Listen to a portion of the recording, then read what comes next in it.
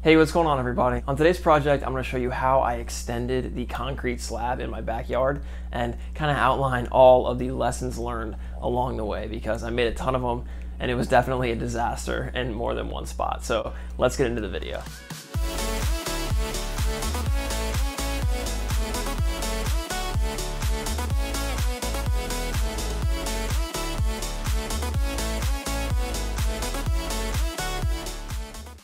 Hey, what's up guys? This is actually my first concrete project, which will be very apparent as we progress, so I really should have gotten a professional. But I started out by excavating down about 10 inches, then I went back and I power washed the existing slab to get it all clean for the next step.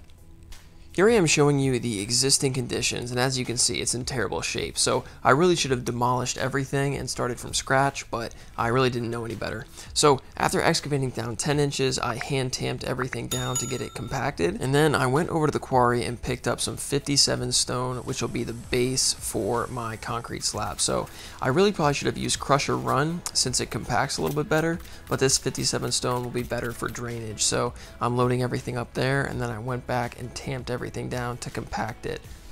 So once all the stone was in place, I grabbed some 1x6 lumber to use as my concrete form, and I secured all that in place with stakes as you're seeing there, and obviously I made sure the corners were square. Okay, so basically at this point we have the outside forms put in place, and then what I did here is I put one on each end, and then I'm just checking the level of it. So we look pretty good level there. We're not planning on draining it to this side or that side. What we're going to do instead is we have the level there. So essentially we have a slope going away from the house. So essentially the water is going to come on this side and drain away from the house that way.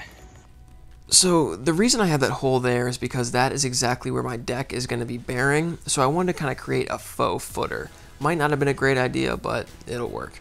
So what I'm doing here is I'm taking a chalk line and I'm making the marks on the cinder block, which are going to indicate the top of slab elevation.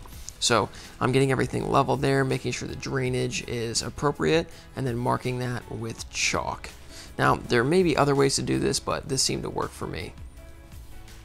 So where the existing slab is going to meet the new poured concrete slab, I decided to take some 1/2-inch rebar drilled with a 5/8 inch masonry bit and go about 4 or 5 inches into the existing slab, and I'm going to drill that in as you'll see in a minute. And the idea is that this will be additional concrete reinforcement along that change from existing to new, which will hopefully prevent any kind of separation at that joint. So as you can see, I just kind of drilled into it about 4 inches. I did this about 5 times across, and then once the holes were drilled, I took some of this epoxy and I went and I applied that within the pre-drilled hole. And once I had it full, I took my rebar and inserted it through, again with the idea being to create a strong joint between the existing slab and the new concrete that would be poured.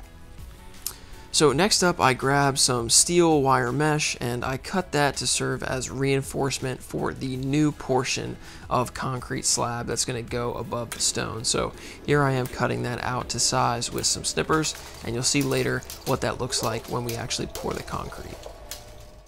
Now, because I'm only going to have about 2 inches of concrete over the existing slab, I use something called weldcrete, which helps bond existing concrete to new concrete. So I thought it would be a good idea to apply this to all of the existing slab, and here I am just applying that with a roller. The idea being that this will help bond the new surface layer, which will be about 2 inches to the existing concrete. And that's just a quick zoom in showing how the slab is a little bit thinner, obviously, on the existing portion.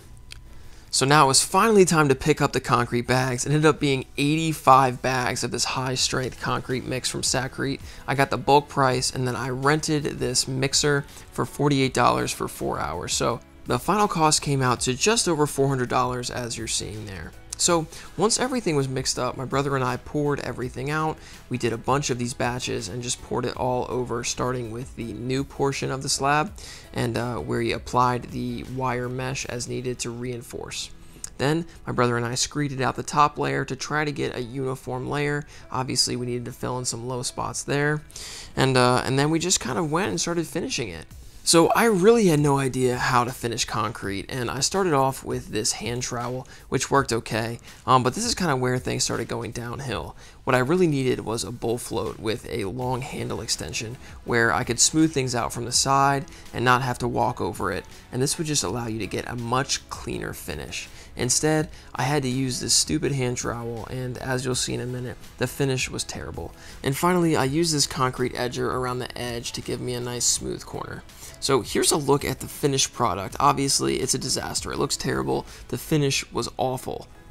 So to try and fix this disaster, I used some more weldcrete on the top layer, and then I mixed up some new crete, which is just a concrete topper, and then I mixed it up and applied it with a squeegee, and it definitely helped the appearance, but it still looked rough. So this wasn't my best work, but I did want to publish this to show kind of my mistakes with hopes that someone can learn from it. Now, let's take a look back.